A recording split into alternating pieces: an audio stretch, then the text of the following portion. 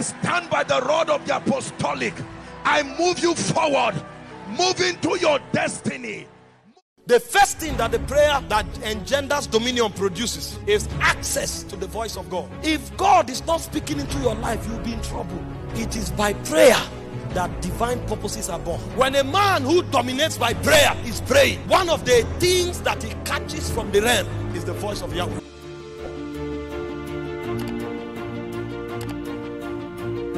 The church is supposed to be the only solution of the world. But when the glory is lost, men will have no choice but to look for help from another sources. And because they are looking for help from another sources, other alien reality will be imported into their soul. What I'm telling you today may look strange to you, but these are normal realities currently going on in the Western world. And because we are controlled by the internet now, everybody is educated by the Western world. Your children of 13 years know more than you know. The cartoons they are watching, they are not watching boring programs. The type you show them in children's school. It's not what you show them in children's Bible study that they are watching in the cartoon. You bring them to children's Bible study and you are telling them dead stories without a show and a proof of the glory. And the moment they look at the cartoon, they see aliens that fly. They see aliens that operate with superhuman body ability. So every time you come into the parlor, they are jumping on the chair because the alien is their role model. When you call Jesus, they say, who is he? Because you cannot show the glory of the kingdom. And because you cannot show the glory, they will look for another kind of glory.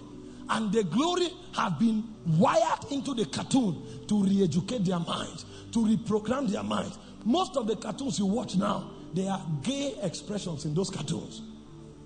And your children of 9 years know everything about gay. And as they are looking at it, every day is reprogramming their thinking faculty. That it is normal for a woman to love a woman and for a man to love a man. They also know that a man has the right to change his genitals and become anything he wants to be. And then you bring them to church, sit them down and tell them to sing a song. You sit them down and you are reading ancient stories that you cannot validate to them. The more you do it, the more church becomes boring to them. And they want to run out of church and go and see Nickelodeon. And as they are seeing Nickelodeon, they are seeing beasts living with men. Because they are teaching them what will happen. That very soon, beasts will live with men. You are the only one who is not aware that aliens are already entering the earth realm. Your children already know that it is natural for beasts to live with men. Check all the cartoons they are watching. Beasts, aliens are living with men at the same time. And now their minds have been prepared for the war to come. Meanwhile, you are here quoting scripture without a manifestation of the glory. We are here doing religion about church without understanding what is at stake. The glory must be returned if we will be able to colonize the world.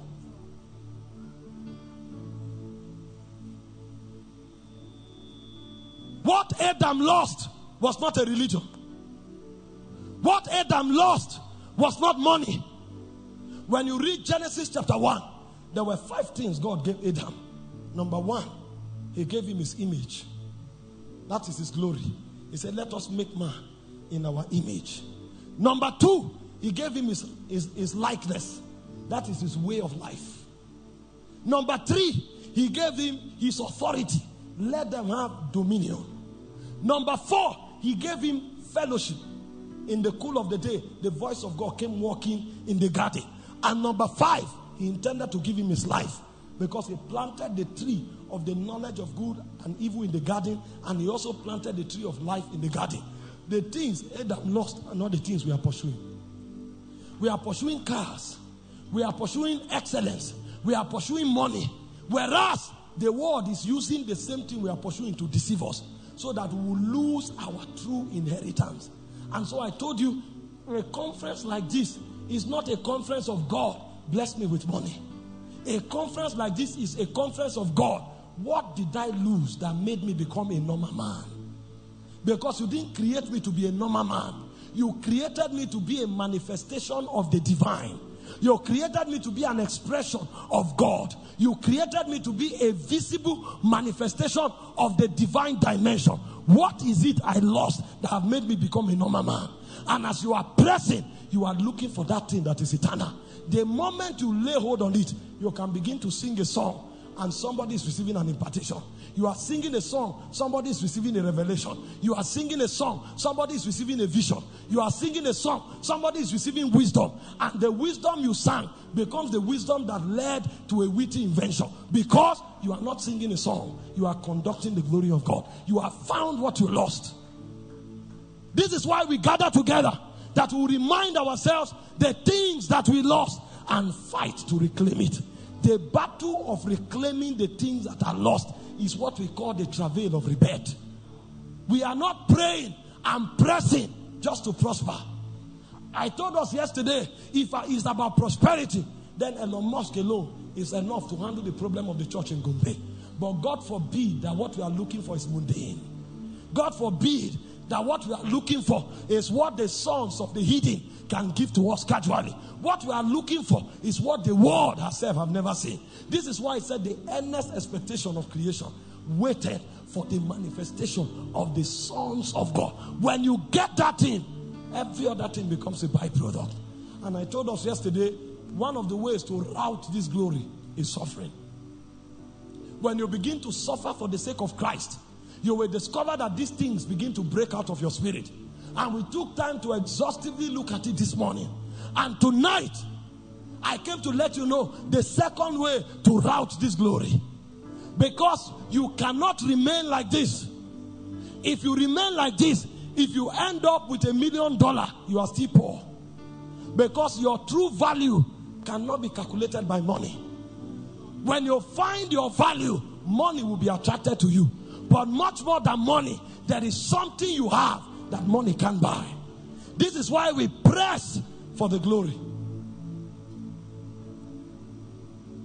If what defines us are cars, we are in trouble. But when we find what God has put in us, cars will come as byproducts. Companies will come as byproducts. Finances will come as byproducts. But those things don't judge us. Because when you take those things away, we are still more than conquerors. Because we made those things, we make it again. What is the second way of routing the glory? Which is what many of us will begin to do today. The second way to route the glory is to begin to believe in the life beyond the natural. Refuse to be hedged in to the natural life. The